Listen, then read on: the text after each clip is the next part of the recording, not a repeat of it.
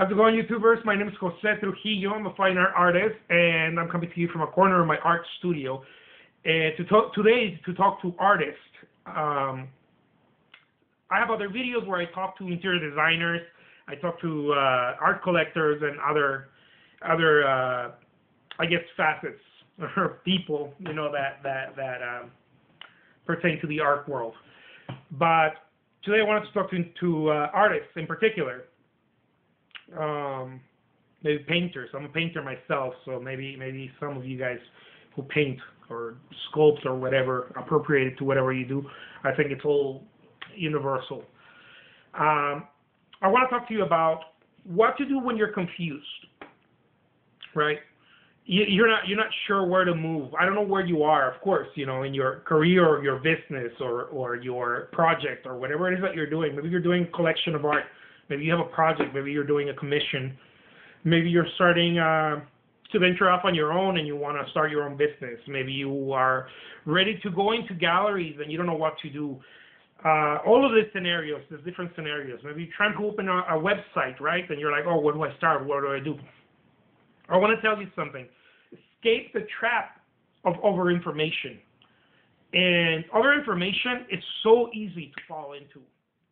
Everybody tries to get information because it's so readily available. I'm here to be against that grain. Not that I think that information is bad, but it's like one of those things, it's so available that it can hinder you if you're not careful.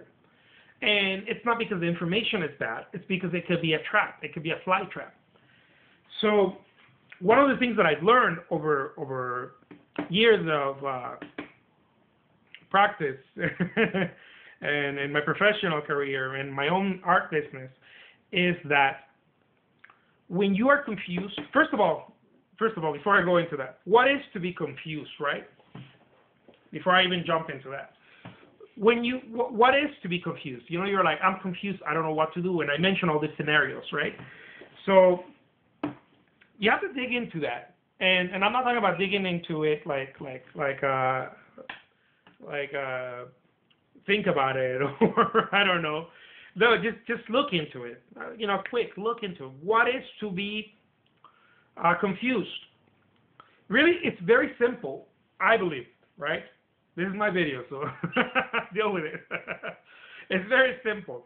If you're confused, it's more than likely because you're saturated with information and you've gotten to the point where you don't trust your judgment. And if you don't trust your judgment, what happens is that you start procrastinating because you don't trust your judgment, right?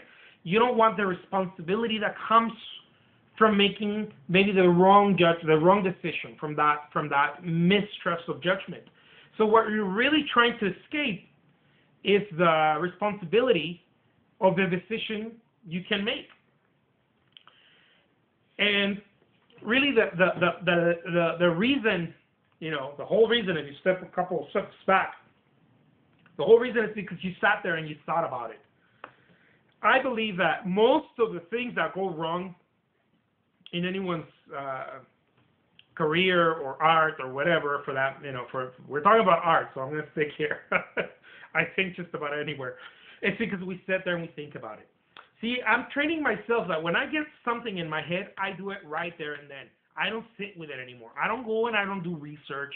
I don't go and try to open. This doesn't mean that it's bad to do research. This doesn't mean that it's bad to learn, to read books, and to take advice from the right people. That's another video. Please check it out. This doesn't mean that it's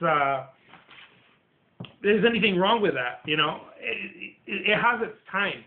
Everything has its time, and it's you can do research and you can do all of that. What I'm talking about is when you're confused. When you're confused, what you need to do is stop.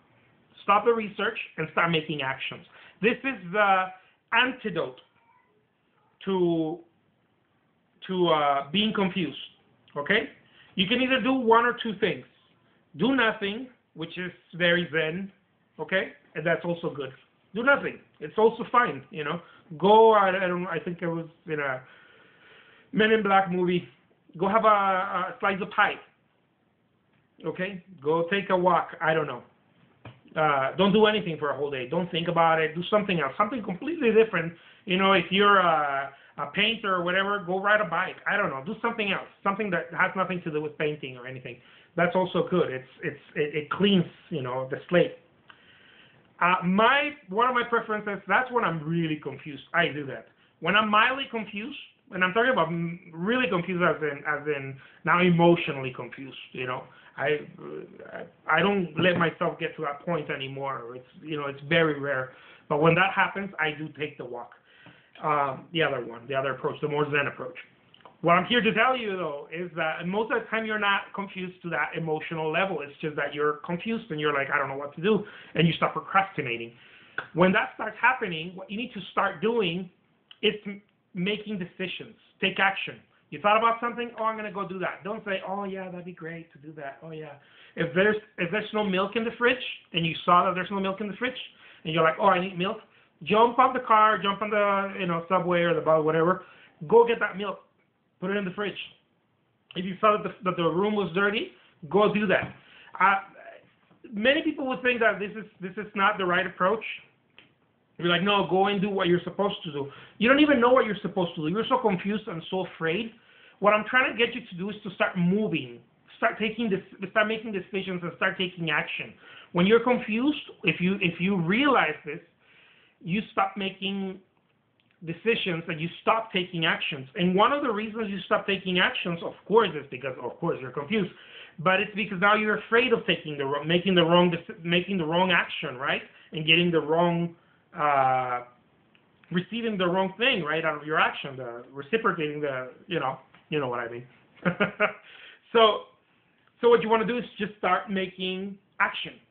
Taking decisions, little decisions. It doesn't have to be like, oh, I'm going to go sell my house. No, little decisions, but get yourself into that groove of making decisions so that you can start taking some action. Even it doesn't matter whether it's like, oh, I got to water the garden, blah, blah, blah.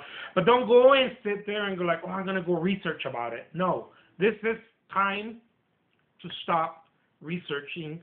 English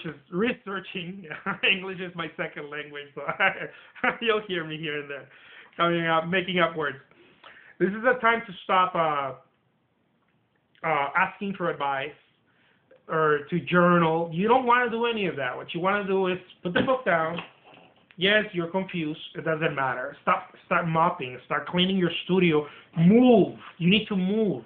When you have that thing that you're confused, it's because you're not moving, and you start becoming kind of like a piece of furniture. Now you just start looking and witnessing, and it's not the Zen type of witnessing. It's not the Zen type of looking where you're in awe.